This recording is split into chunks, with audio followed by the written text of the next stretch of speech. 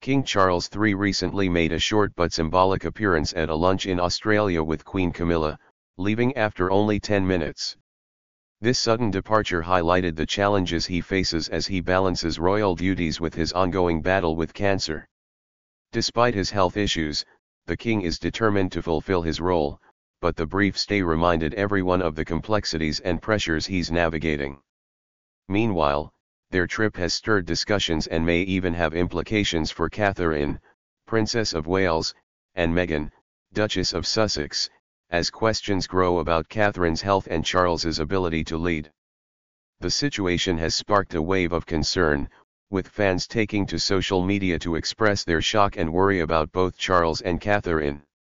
Many noticed visible changes in Catherine's appearance, with comments like, "She doesn't look like herself and can't believe how much she's changed." The shift in her appearance has fueled online conversations, with fans speculating on how her health might impact her role within the royal family. These worries have gained traction, adding to the mystery surrounding the health of key royal family members. Charles and Camilla's Australia tour also underscores the unique influence of royalty. Their tour showcases the power of royal presence in reinforcing the monarchy's influence, especially in the modern media age. With each stop, they've reminded the public of how symbolic these trips are, sparking discussions about the future roles of other family members. This includes William and Catherine, who are increasingly expected to resume high-visibility roles soon, bringing a renewed focus to the soft power of the monarchy.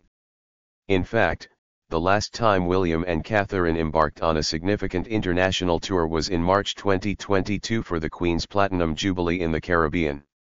Since then, their overseas engagements have been minimal. Aside from brief trips to Boston for the Earthshot Prize and to France for a rugby event, they haven't been on a full-scale tour in nearly 2 years. Meanwhile, William has represented the family solo on trips to New York, Dubai, Poland, and Germany, further adding to the pressure on Catherine to return to public life soon. However, much of this depends on Catherine's health.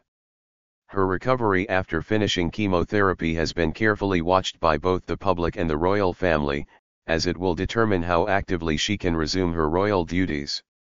Her return to health, whenever it happens, will likely bring about a new chapter in her public life. Behind the scenes, preparations are reportedly underway, with staffers readying for the possibility of extensive travel for the Waleses in 2025. The recent success of Charles and Camilla's tour adds an additional layer of encouragement and pressure for Catherine and William to increase their royal presence. As William and Catherine consider returning to the public eye, Prince Harry and Meghan Markle in California are reportedly paying close attention.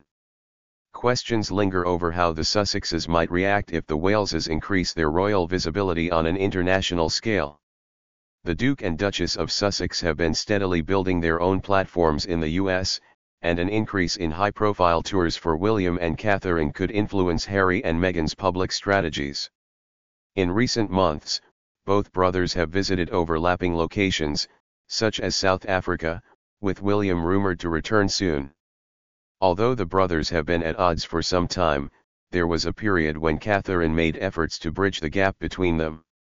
However, recent events and her focus on her own family have led her to prioritize her immediate family rather than working toward reconciliation. Catherine has decided that strengthening her own family is her primary focus.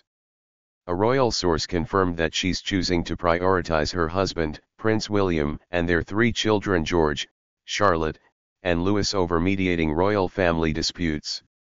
Balancing family commitments with her recovery, Catherine is gradually preparing to return to work, focusing on those closest to her and managing royal duties at her own pace. Catherine's recent choices mark a significant shift in her approach to royal responsibilities. Before her cancer diagnosis, family was already a high priority, but now, with her health in the spotlight, that commitment has only deepened. She's been seen more frequently by William's side in public, with recent appearances underscoring their closeness. It's clear that her family and personal well-being have become her guiding priorities, especially now that she's been through a difficult health journey. Ultimately, while Catherine has made efforts in the past to reconcile William and Harry, her loyalty remains firmly with her husband and children.